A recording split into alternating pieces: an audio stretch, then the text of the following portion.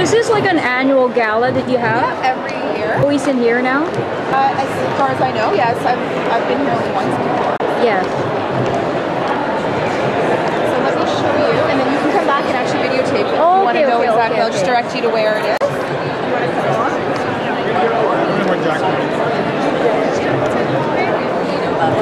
Because we always want to.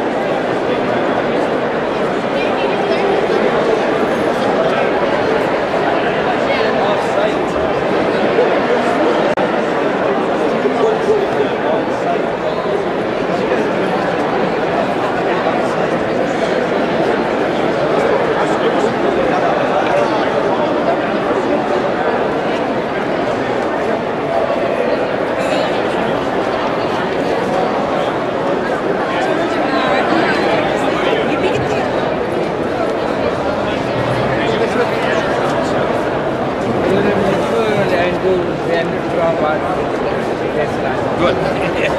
Looking forward to it. Yeah, here's never been here. How are you? Good to be able to my French tutor. Oh, oui, hein? Yes, but I've been negligent. Et, est-ce qu'il on étudiant? Il est un étudiant, mais il a besoin de faire un petit peu plus de travail. Il a besoin de parler avec vous. T'as besoin de... He needs to spend a week or two in Quebec. Voilà, il paraît une semaine avec vous. La même chose. Il faudrait que vous ayez le temps d'aller voir l'exposition. C'est une...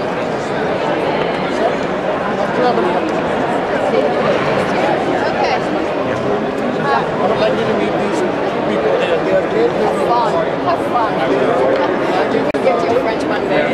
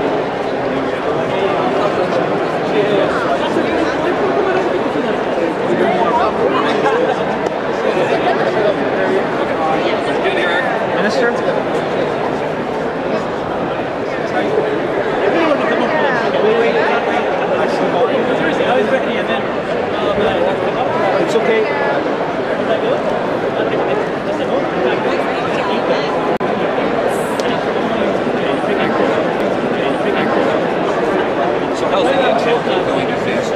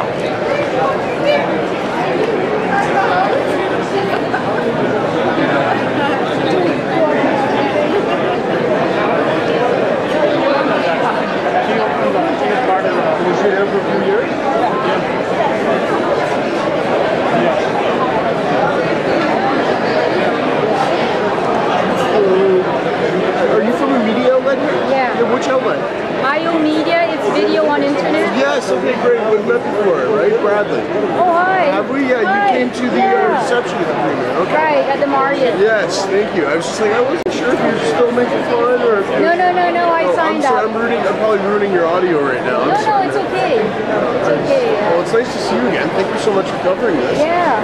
I knew you were coming. You emailed the office, right? Right. Yes, I did. Great. I think you were the last one on my list. I wasn't sure if you were here or not. Yeah. Do you know how long you'll be talking? You know what? It's about 10 minutes, but whenever he's on his way someplace, he always adds or takes out or changes. So. Yeah, he's got another event to go to. Yes, he does. Yes, he does. So it's always a balancing act, right? Yeah. He's right across the street. Okay, well, if you need anything, let me know, okay? Premier's not doing interviews, but you knew that already. Yeah. Okay, thank you. Ours are about 7 years old. We've been there for 6, 7 years. Look at his house. He's been there for a year or two before.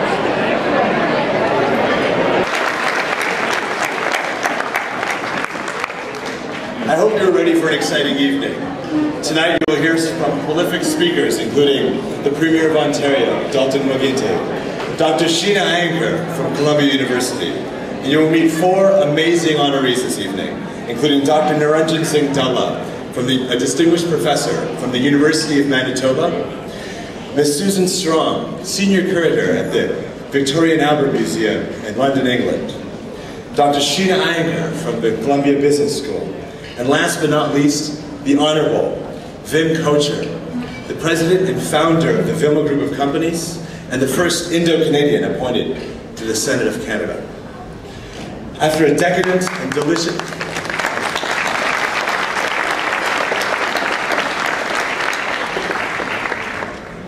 After a decadent and delicious dinner, we will dance the night away to the eclectic sounds of Black Mahal and DJ NRK. My name is Zorawar Dhaliwal, and I will be your host for the evening.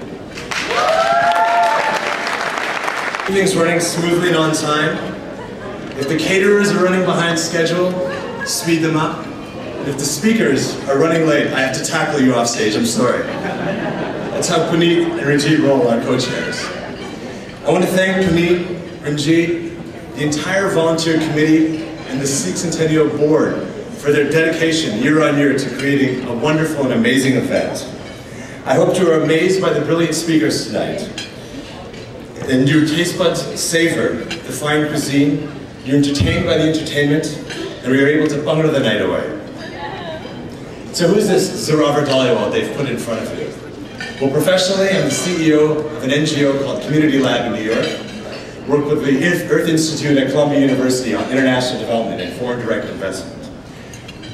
Previously, I lived in Toronto for 4 years, where I had the opportunity to work on the Centennial Foundation Gala in 2006. Actually, the Centennial Foundation Gala has a place in my heart because I had an opportunity to meet my wife, Dejpreet, during the gala. The Sikh Centennial Gala is the highlight for many Sikhs in the community, in Toronto community here. Each year, the Sikh Centennial Gala seeks to highlight and honor accomplishments of dynamic and successful individuals who inspire and educate while giving back to the community, serving as role models and positive ambassadors of the Sikh values. But don't take my word for it. Please, you can watch the video on the Centennial Foundation that will explain it all to you.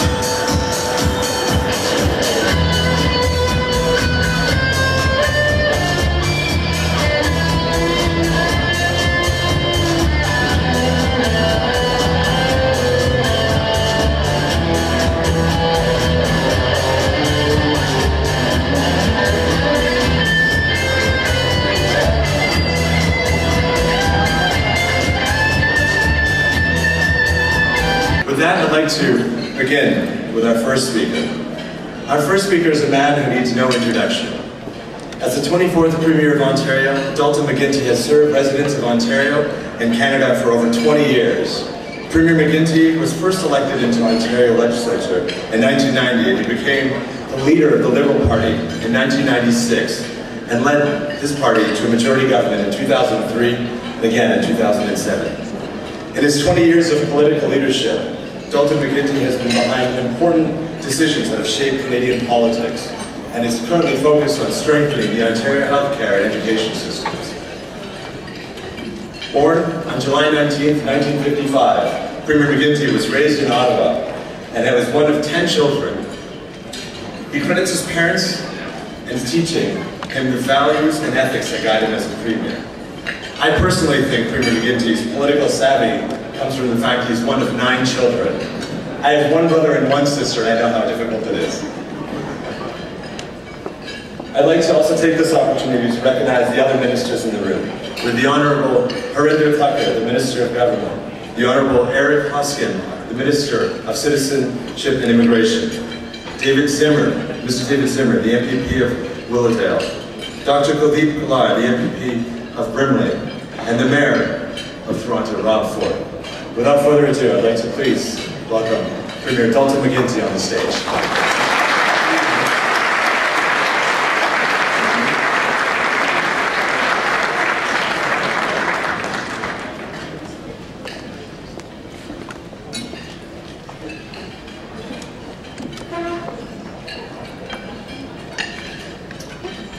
To our special honorees, distinguished guests, ladies and gentlemen.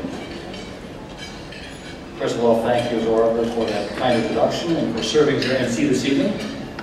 I would also like to thank my colleagues, Harinder Thakur, Dr. Eric Hoskins, Dr. Kuldeep Kalar, and David Zimmer for joining us tonight.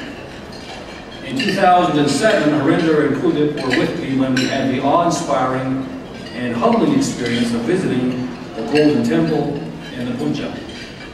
I was the first Ontario Premier to have that honor, and it remains one of the highlights of my time in office. I want to thank you all for welcoming me here tonight. I'm honored to join with you in celebrating, as you have since 1997, the centennial of Sikh settlement in Canada. In particular tonight, we honor the achievements of 4 remarkable individuals who exemplify the principles of Sikhism. The Honourable Vim Kochhar, the first person of Indo-Canadian heritage to be named to the Canadian Senate. Dr. Narbajan Dalla, whose research into cardiovascular diseases is helping improve people's health in Canada and indeed around the world. Susan Strong, curator and world-renowned authority on the decorative arts and jewelry of the courts in India. Susan was also key in bringing the exhibition Arts of the Sikh Kingdoms from the Victoria and Albert Museum in London to this very museum in 2000. I congratulate the Sikh community for raising well over $1 million to fund that exhibition.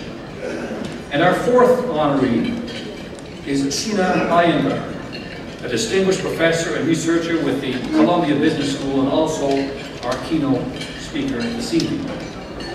Congratulations to our 4 distinguished guests on being honored tonight for all that you have accomplished. And thank you for all that you accomplished, ladies and gentlemen, and contributed. Whether or not we are Sikh, each of us here tonight shares the deepest belief in the positive human qualities that are at the core of Sikhism. They are truth, compassion, contentment, humility, and love. When we think of all those who have come before us, all they have achieved, we see that it is those qualities that have guided them. Whether it was the first Sikhs to venture out and start new lives in a young country so far from their homeland more than a century ago, or whether it was our own parents, mothers and fathers who worked incredibly hard, made sacrifices for us, to give us all that we had. They were driven by their belief in truth, compassion, contentment, humility, and love. I think of my own parents. My father taught English because that was his passion, but he taught night classes and summer school because he loved his children. My mother enjoyed working as a nurse because of her compassion, But she kept going for 25 years after we were all born because he wanted her children to know contentment. As you heard, I come from a family of 10 brothers and sisters, and there's a lesson that my father taught all of us. My father was a big man, 6'4", 240 pounds, and a smart guy. He had his PhD in English literature. 5 kids would be sitting on the bench on this side of the table, the other 5 sitting on the bench on this side of the table. My father would look at all of us and say, kids, remember something. Nobody here is as smart as all of us. Nobody here is as strong as all of us. I've come to see time and again just how profound and humbling the truth that is. You see, you and I can't build a hospital or a school on our own. We can't secure a good quality of life on our own. We can only do it by working together. This community has always been a vital part to our shared success in Ontario. As you have prospered, we all have prospered. As you have grown, we all have grown. I want to thank you for all that you do every day to embrace the promise that is Ontario, for seeing opportunity and then seizing that opportunity. Be it in medicine, banking, private business, teaching, politics, to name just a few of the professions where Sikh men and women excel. You have shown us that there are no limits to the ways in which we can serve and achieve. It is in that spirit that we have made so much progress together. In our schools with higher test scores and higher graduation rates, in healthcare with lower wait times, and more than 1 million Ontarians who now have a family doctor. Today, more than ever, we must continue to serve and achieve. The task has fallen to us to build the next Ontario, our children's Ontario, just as our parents built our Ontario. You know, it's worth imagining how the Ontario of today would look to those Sikh families who first came to Canada more than a century ago. So much would be different. Technology, fashion, music. But so much will be instantly recognizable. Our cultural traditions, our languages, above all else, our beliefs, those essential values that unite us as Ontarians and define us as human beings. Tonight we celebrate those beliefs and what they make it possible for us to do, which is to achieve great things with each other, for each other. Thank you for all that you are doing to build up our province. Thank you for sharing with yourselves. Thank you for honoring others. Because of all that you do, together, we are ensuring that Ontario remains what it has always been and always will be, the greatest province and the best country in the world. Thank you very much.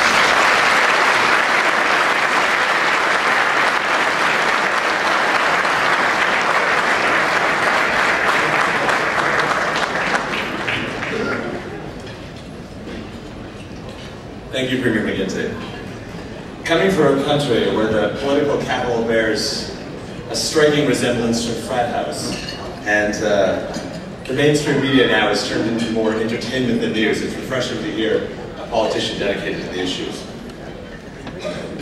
Now we'd like to introduce our keynote, Dr. Sheena Iyengar, the inaugural St. Lee Professor of Business at the Columbia Business School and the Research Director for the Jerome A. Shazan Institute of International Business. Even though Dr. Iyengar and I share a college campus at Columbia, it was only recently that I came across her work on choice through her TED Talk video. Dr. Iyengar has been blazing new trails in the academic area of choice since her early work at Stanford during her graduate degree, while doing the JAM study, and most recently, her new book, The Art of Choosing. She is fast becoming the Malcolm Gladwell of choice. But Dr. Iyengar wasn't always a highfalutin academic, author, turned celebrity. Her roots are very similar to our own. She was born to an immigrant family here in Toronto, grew up in Queens, Flushing, Queens, New York, and her father had helped put together the first Good Life. Dr. Iyengar's first introduction to choice was growing up in a bicultural environment, observing the tenets of Sikhism, while her family partaking in American culture as well. This is something many of us in this room can connect with, the dichotomy of those two realities. Dr. Iyengar's presence is a unique honor this evening. It's the first time that I can recall our keynote is also an honoree.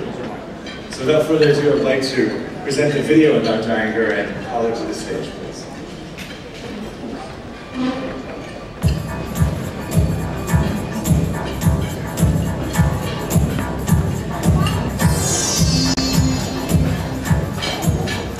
Dr. Sheena Iyengar is the inaugural ST Lee Professor of Business at Columbia Business School and Research Director at the Jerome H. Hazen Institute of International Business. Dr. Iyengar was born to Sikh parents in Toronto before moving to New York. Despite losing her sight to a genetic condition, Dr. Iyengar has achieved astounding success. She holds a Bachelor of Science in Economics, a Bachelor of Arts in Psychology, and a PhD in Social Psychology from Stanford University. Dr. Iyengar is a world-renowned expert on choice. Her recent book, The Art of Choosing, explores how we make choices and why they're so powerful. Her other research and teaching interests include globalization and entrepreneurial creativity. Dr. Iyengar's work has been featured in premier academic journals across economics, psychology, marketing, and management. Her dissertation was awarded the prestigious Best Dissertation Award from the Society of Experimental Social Psychology. She also received the Presidential Early Career Award for Social Scientists for her research on cultural differences in decision-making. Her work is commonly featured in popular media, including Fortune magazine, New York Times, Wall Street Journal, and the Time magazine. Dr. Sheena Iyengar.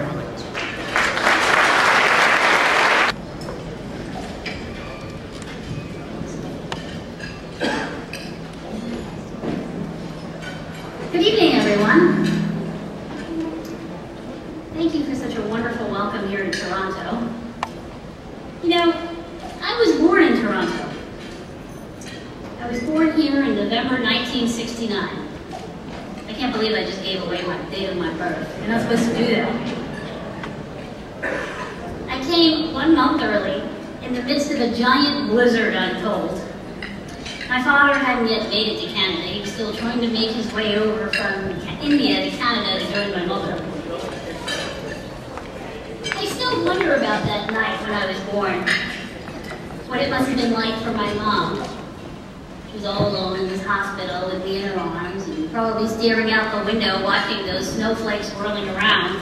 Things that she probably wasn't accustomed to seeing when she was back in India. Unbeknownst to her, at that moment, the surprise arrival, the low visibility of the night, the absence of my father, that would all prove to be important of many things to come. You know, if you think about it, at that moment, every single aspect of my life was already known. All you had to do was read it in the stars or in the stones. Everything had already been predetermined, you might say, by the hand of God or by some other unnamable force. The only thing I had to do now is confirm the text. That's one version of the story of my life. Now I'd like to tell you another. It's a jack-in-the-box life, you know. We open it up carefully, one parcel at a time. But sometimes things just spring up and out. And so I decided to spring out about 1 month early. And my mother was there in Toronto. She, who had never intended to leave India, was now in this place, watching snowflakes flying around. And like those snowflakes, she was also carried away from Toronto to New York and then New Jersey. Everywhere my parents went, they took their Sikh culture with them. If there wasn't a Gurdwara already around, they decided to help found one. I used to go to Gurdwara every Friday night, Saturday night, most of Sunday, followed the 5Ks. In fact, I even used to wear my underwear while I took a shower. But life has this way of poking holes in your plans, you know. When I was 3, my parents began to wonder.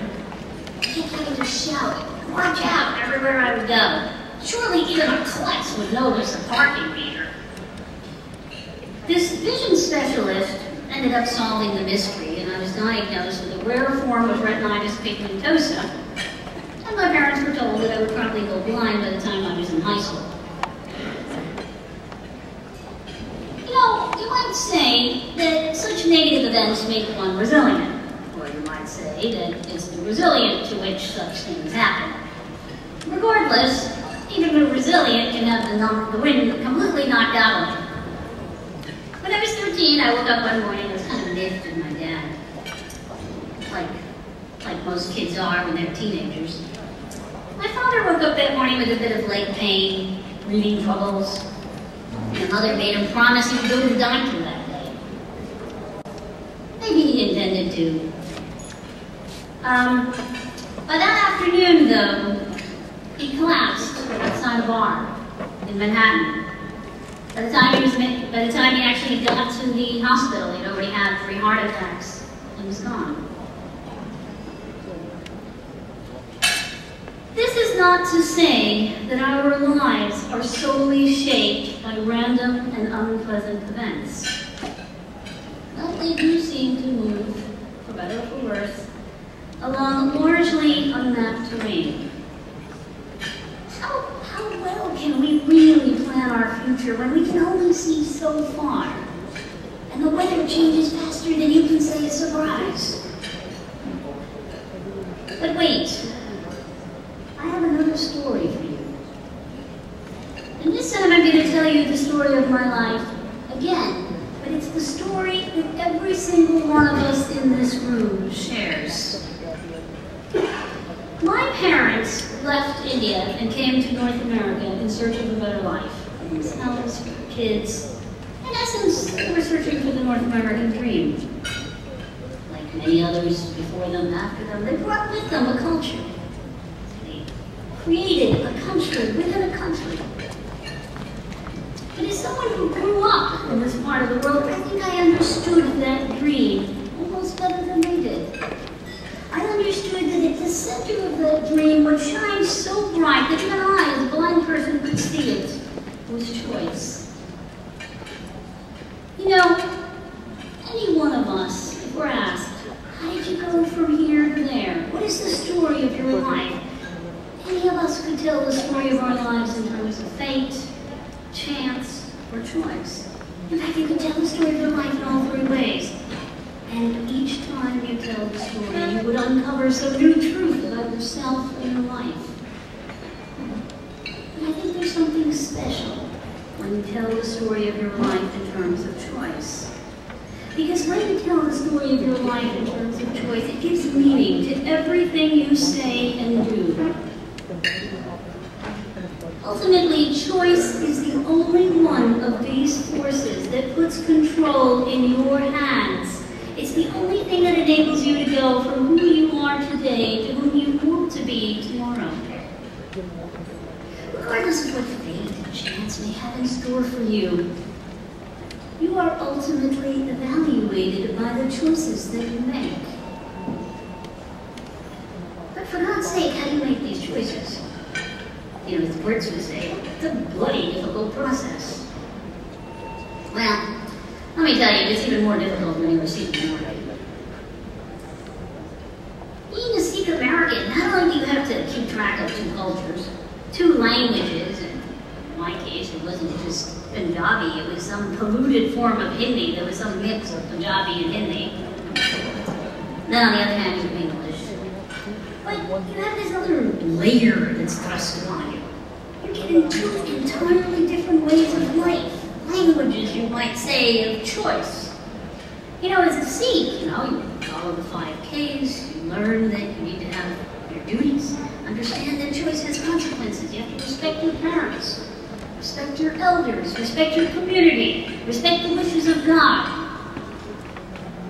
But understand that when you make a choice, you have to consider the ramifications for other people. Don't be so selfish. Don't embarrass people. Don't shame people.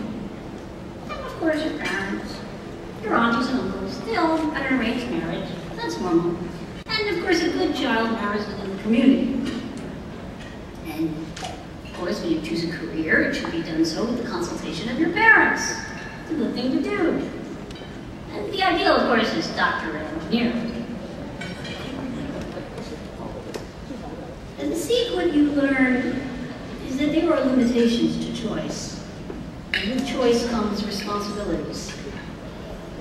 And of course there's the American approach. You mean to tell me you can't cut your hair? Oh my God, that sounds so unfair. Oh, and your parents, they met each other for the first time on their wedding night? That's horrific. I would die if that would happen to me. As far as I can tell, my parents didn't quite look on the verge of death. You know, as an American, you're supposed to know who you are. Everything about you is supposed to be completely custom-made. You're supposed to figure out who you want to be, how you're going to dress, what you're going to grow up to be, and absolutely choose your spouse. So as an American, choice means possibilities, opportunities. It's an exercise in making yourself. So how am I supposed to choose? I've always envied those who were just Sikhs or just Americans. It seems like a much easier lifestyle, you know. If you're a Sikh, you're comfortable in who you are and what your ideas and values are, and you know, yeah, Americans offer some good things, you know, but we get misguided. And then as Americans, it's like, yeah, you know, we respect people from different cultures, and you know, certainly we honor diversity, but you know, our way is the more right way, and other people are, well, that's just interesting. Now, as a Sikh American, gosh, how do you take sides? It's really tough, you know? And then you try to convince the other side of the other side's point of view, and by the way, that's a hopeless exercise. They're trying convincing a Westerner that arranged marriage is actually good, and at best you're like, okay, well, I guess it works for them. Try convincing an Ami that, you know, if they fall in love and that person is not the right kind of person, but, you know, it might actually be great. At max, you might get, it's acceptable, maybe, right?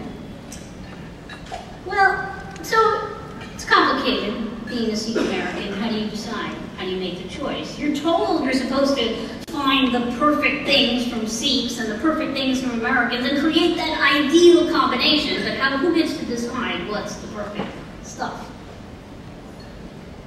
Well then, add to that the complication of being blind. Now that adds a whole new layer of complexity to this whole idea of having a choice. So when I was in school, I remember our teachers used to tell us that you can grow up and do and be whatever it is that your mind and heart wants you to be.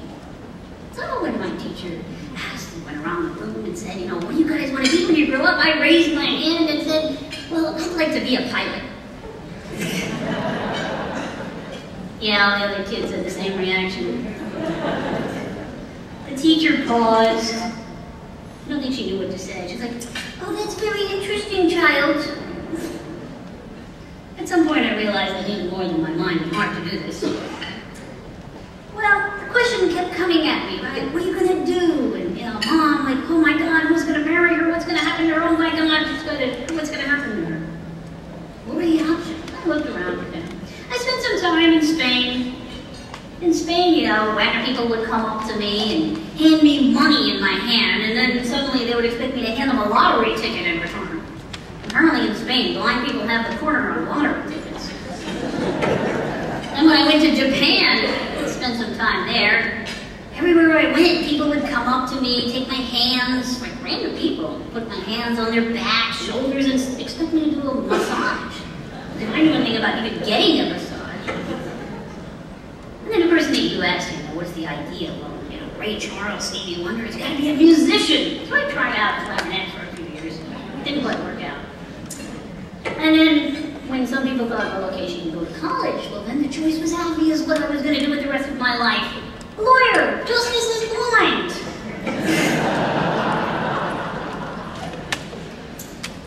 Well, as I was growing up, I started to develop this awareness of how so many of our hopes, dreams, expectations struggle constantly against our limitations. That was true for all of us.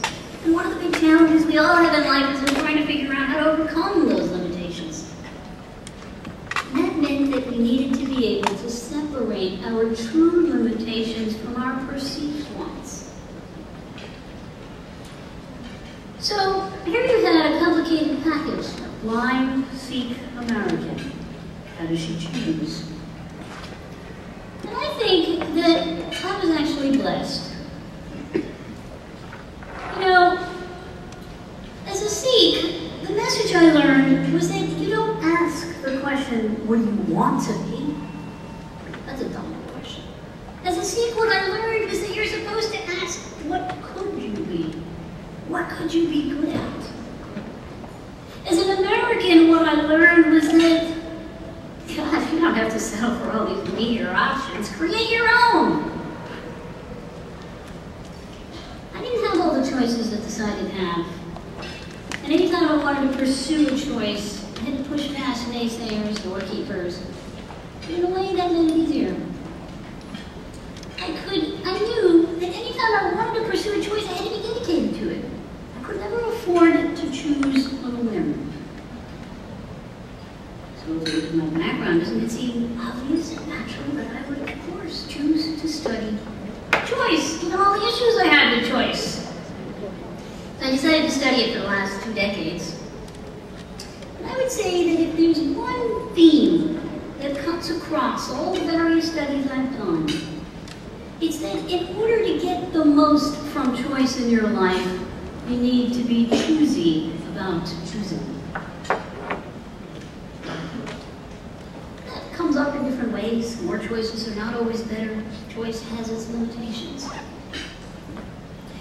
You know, I wrote this book, The Art of Choosing. One of the things you should always think about when you write a book and give it a title is people are going to ask you the deadly question, why did you title it that? And tell me what that means. So people often ask me, so what is the art of choosing? What's the definition of it anyway? And I think that you guys, more than anyone else, will understand when I tell you what the definition is. From Sikhs, what I learned is that choice has its limitations. From Americans, I learned that choice offers you possibilities. If you put those two together, here's what you get.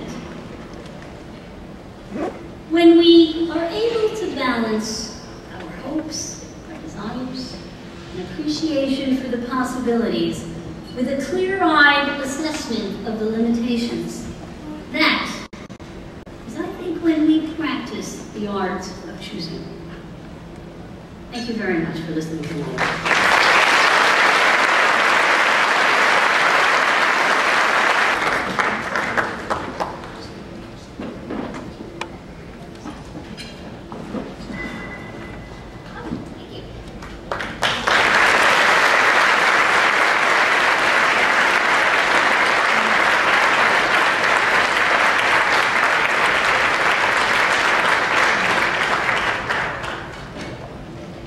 I think we so rarely consider the importance of choice in our daily life, but some would argue that all that stands between the confinement and liberation of our minds is choice. With that, we are getting ready to now enter into the dinner portion of the evening. So I'm sure all of you have built up an appetite, so I'm hoping that you'll partake in the delicious food from the host. They've been our excellent caterer for a number of years now in a row. But before doing so, I wanted to comment on how wonderful everyone looks this evening. Everyone has dressed up in their nines and is really looking quite wonderful. Sadly, your tuxedo looks superb. Excellent. The only tip that I received, though, was funny enough, was to picture all of you in your underwear. So I've taken that tip, but you all look wonderful this evening. We will also be selling copies of a special edition of The Arts of the Sikh Kingdom coffee table book. We will start that midway through dinner. We'll make an announcement before that takes place. But you've all received also a copy of this wonderful booklet that you'll find on your seat, which is the exhibit outside. Part of a collection that was put on the exhibit for this evening. So please thumb through this, and if you get an opportunity, take a look at the wonderful pieces there. So without further ado, again, please enjoy the dinner.